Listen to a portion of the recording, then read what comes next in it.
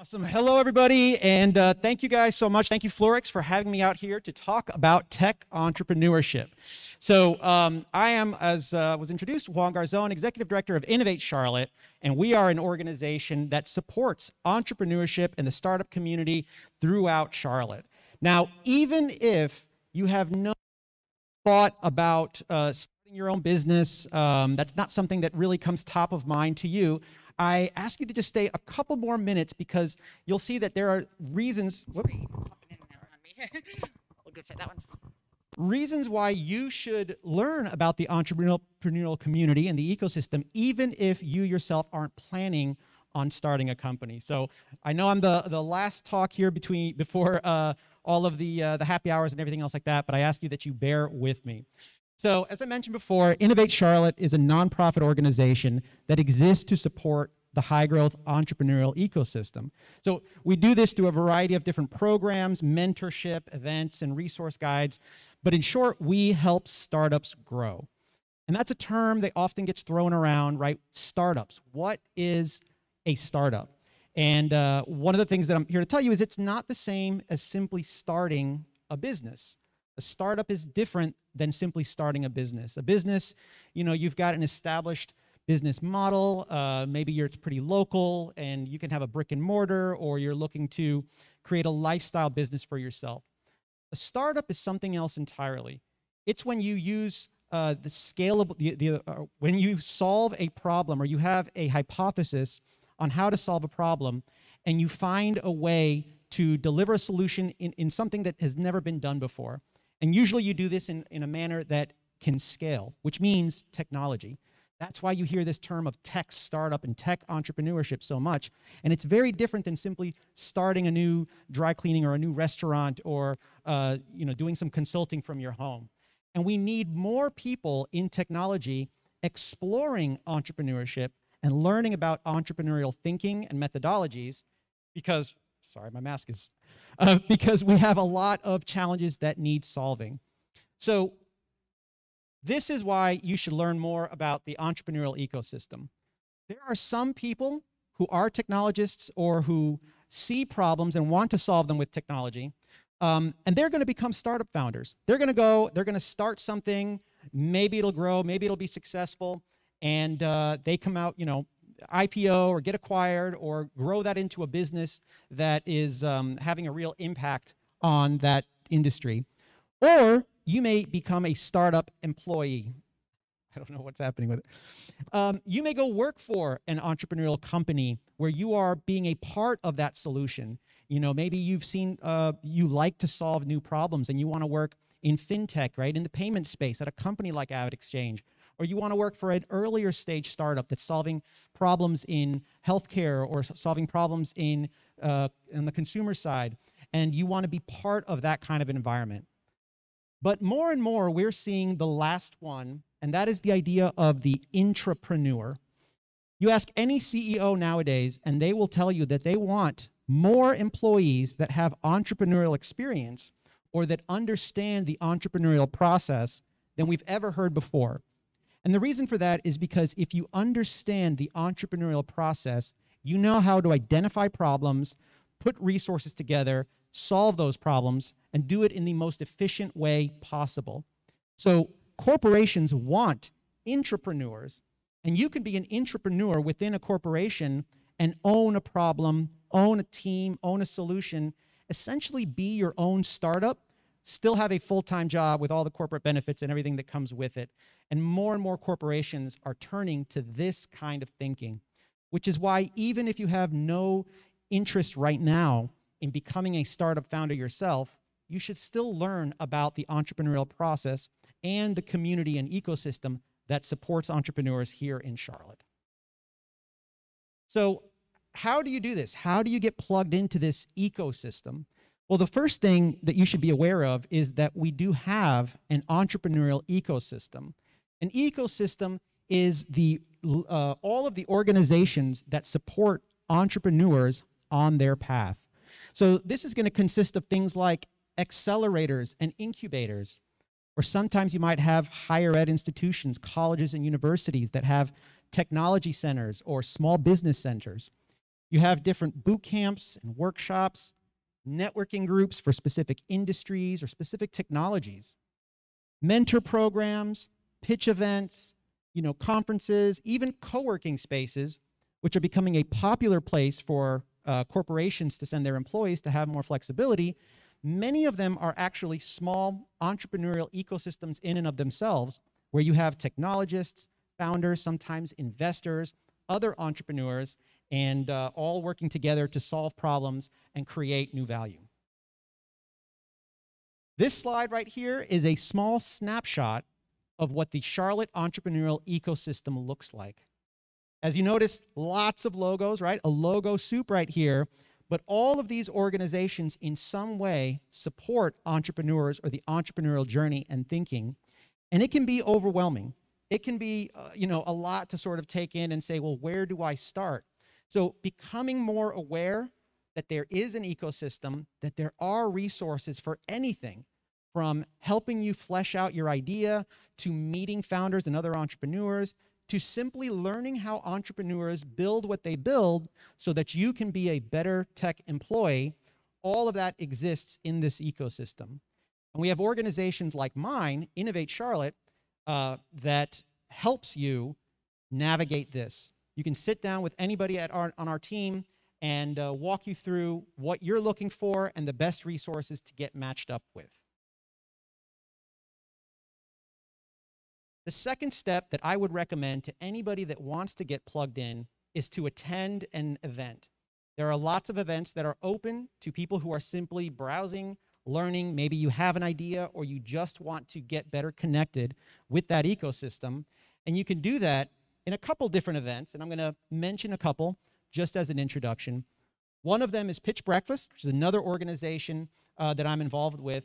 Every month, we have a small Shark Tank-like pitch event where entrepreneurs come and they will present their businesses in that sort of investor pitch style format. And they do that to a panel of investors who act as the sharks, and they give them feedback, advice, help them improve their pitch and improve their businesses overall. And they do this in front of a live audience. So anybody is welcome to come, attend, learn about the different ideas and the different companies that are being started, but also learn from the investors as they give feedback and pointers on how to improve their business and how to improve their presentations. There's also larger conferences and venture conferences like Venture 135, which is coming in November. Venture 135 is going to have areas of focus around fintech, health tech, insurtech, and different industries. You're also going to have other conferences throughout the year that focus on healthcare or focus on esports or digital commerce and things like that.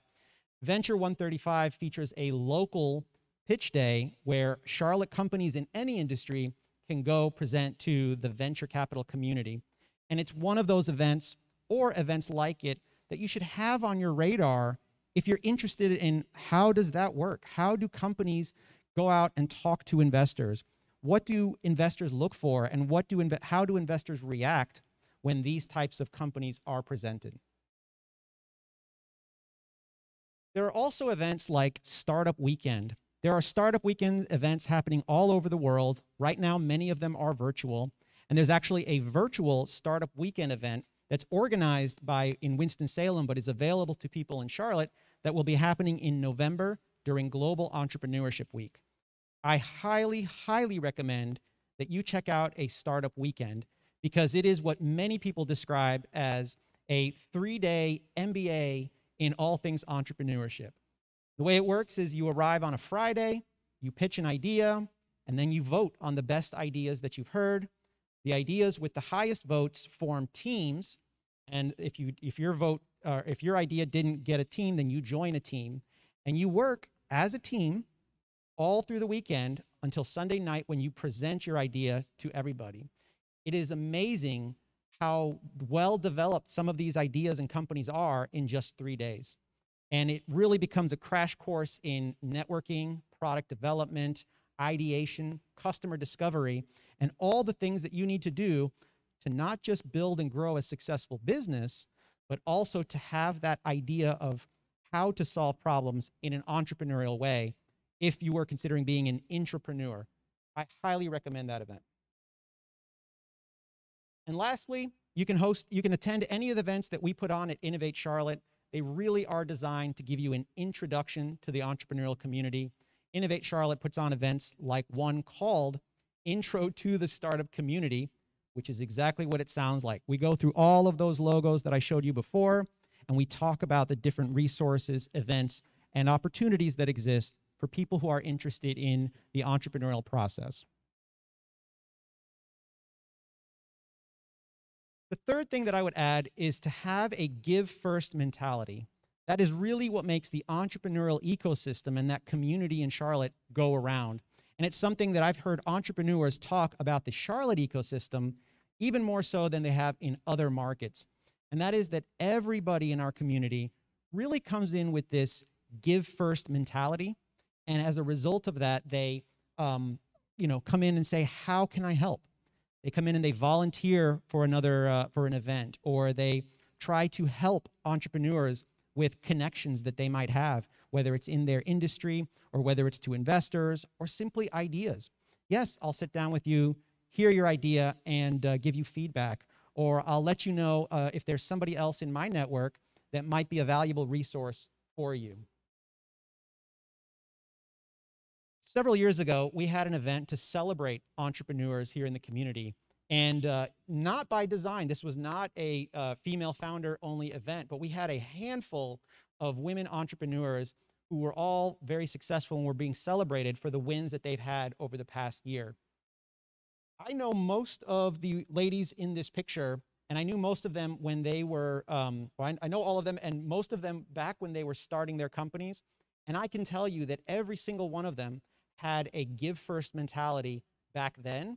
And even today, even though many of them are running successful companies, they are the type of people who, if you said, hey, I'm thinking of an idea, I have, I'm working through something, or even a problem, an issue at work, and I'm trying to figure out how would an entrepreneur think about it, they would all be happy to give you the time and talk through those ideas. I'll show you some of the companies that they have founded, and maybe you recognize some of the logos here. But these are all people who have learned to really have that give first mentality, and then have used their relationships and what they've learned in that entrepreneurial ecosystem to grow some amazing companies like the Pink Mentor Network or Sign Up Genius or Skiptown or Carewell. And it really is what defines the entrepreneurial ecosystem. So just to repeat that again, if you are interested in getting plugged into this entrepreneurial world, to the startup community here in Charlotte, having that give first mentality will take you a long way.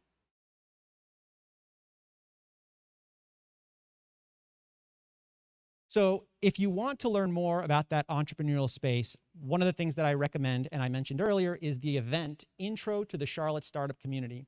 We're going to have one of these events coming up in November during Global Entrepreneurship Week. So if you follow Innovate Charlotte on social media or sign up for our newsletter, you'll find out when that event is, and you're more than welcome to attend. I keep mentioning this Global Entrepreneurship Week. It is the second week in November, and there's going to be a week full of events, programs, and opportunities that if anybody is interested in exploring what the startup scene is like here in the community, then you can definitely do that during the events of that week.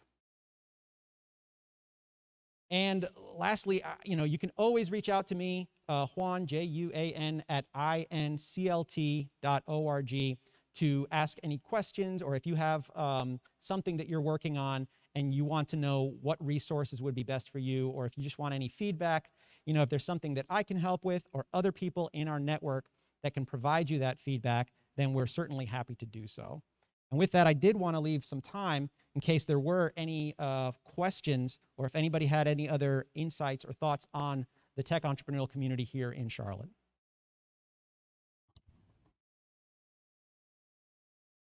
I had one question for you, Juan. This morning, our keynote speaker was Ash from Credit Karma, and Fran West from Charlotte Economic Development introduced her. Can you talk to us about a little bit about how the startup community that we're building and the economic development of Charlotte works? Because we see so many big companies moving in, but we also know Stacy Cassio and Pink Mentor Network. Those are grassroots things that are starting here. How many are coming up from Charlotte, and then how many are moving to Charlotte to be innovators and startups? Well, the reality is that there's a lot of people moving to Charlotte. And whether they're moving to Charlotte with an idea, they're moving with an established company. Charlotte is a community of, people from all over the place. And it's one of the things that really makes Charlotte amazing. It's because of that that I think we're starting to see this mix of ideas as somebody comes in from the Northeast, and they're working on something, or they're used to a different kind of, different solutions or different backgrounds or industries. They meet up with somebody else. And that's where those, what we call collisions, happen. Somebody comes from California, they worked at a startup, they know how to scale things. Someone else comes from New York, they're trying to solve a fintech problem. They get together and all of a sudden they say, hey, between your connections and my experience, right, we've got the makings of a good solution, of a good company. And it's because these people are coming in that we're starting to see that entrepreneurial ecosystem really grow. It is very different than what I would say many of us, but many people in government especially, think about when it comes to economic development. Usually when we hear economic development announcements, they're referring to spending millions of dollars to attract a large corporation, to have them move their headquarters here, and to create, a couple hundred jobs or something like that. And that's absolutely fine. But entrepreneurs have an outsized impact on the local ecosystem. And if you have, instead of spending that money on a corporation to bring 400 jobs, you invested that money in 400 entrepreneurs, the returns are exponentially more because of the impact that entrepreneurship has. Entrepreneurs support the local ecosystem more. They create more growth, more job opportunities. They're innovating and they're changing industries. They're really changing the world. And it's something that I get very excited about and want more people to think of economic development in that way than just moving a corporate headquarters here. I have another one for you, but I want to make sure I'm giving opportunity. Perfect. Hi, Juan. Thank you again for the presentation. My name is Lana, and I'm with Kepler team. It's a small startup here in Charlotte, and most of our projects are for other startups. And what we're trying to do is approach a larger corporations and enterprises. Do you have any tips or suggestions of how to break into that culture, how to find the right shareholders that we can connect to and win a project? Yeah, absolutely. You've got a lot of companies, especially in Charlotte, a lot of our startups tend to be B2B. They're solving problems that they saw within another business, right? You might work for a bank, you might work for a healthcare system, and you might be dealing with an issue and you're saying, this is very inefficient. Why is it always done this way, right? Because that's just the way companies can do it. And you might say, with a little technology, right, with a little bit of work, we could create a solution that can help not just my company, but other companies as well. Many of our entrepreneurs are that. They leave corporations or they leave corporate America to solve problems that they themselves experienced. The more we have that, the more corporations will be willing to bet on smaller solution providers and startups themselves to provide those solutions. But it's still, there's a cultural piece there. And, Charlotte's not exactly known to be the most risk-taking corporate community that there is. And so we still have that barrier of, corporations out there that maybe, even though they're Charlotte headquartered, might have their procurement team in another part of the country. And even being here local does not mean that you get that edge in getting in. But that is something that is changing overall. And the more we have people who have that corporate connection, the more you're going to see opportunities for small entrepreneurs like yourselves to break into that kind of corporate space. So not so much a tip, but things are getting better. We have time for one more question, if anybody has one. I'll ask another one then, because I had like 20. I was super into this. I love it. So you said a number of the startups that we see in Charlotte are B2B. Are they, and then you also showed the logo soup and all the girls in the red jacket, all this great stuff. Is there a trend of what, or a theme of what Charlotte startups look like? Are they mostly fintech? Are they mostly healthcare? Are they mostly women? Are they mostly coming from people who are new to the tech industry or have been in the tech industry for 1,000 years? What's the themes you're seeing in 2021 following COVID? That's a really difficult one to answer because there's so many people in town that really want to brand Charlotte with one industry, right? We're a fintech town. I know a lot of people personally who say this is a fintech town, and others who say, no, this is a health tech town, you know, fintech, health tech, energy, you know, because we have some of these big corporate leaders and they're certainly influential. It is not enough to say that the majority of startups are in those industries. They really are all over the map. You know, Charlotte is a community of innovators, of you know, entrepreneurs from different industries who are solving different problems. They lean a little bit more B2B because we are a corporate hub, but there's entrepreneurs in e-commerce, there's entrepreneurs in digital marketing, in so many different spaces that I think what really makes us, and I know the city branding people aren't going to like this, but it's that mix of all of the diversity of ideas and industries that make Charlotte truly special. So there is no typical entrepreneur. You know, you're going to have stories of the Stacy Cassios, right, building the types of things that they're building, and then stories of that you're going to see coming out of Black Tech Charlotte and City Startup Labs. They're going to look very different than the stories coming out of the Carolina FinTech Hub. These are all organizations that support specific segments of this startup scene.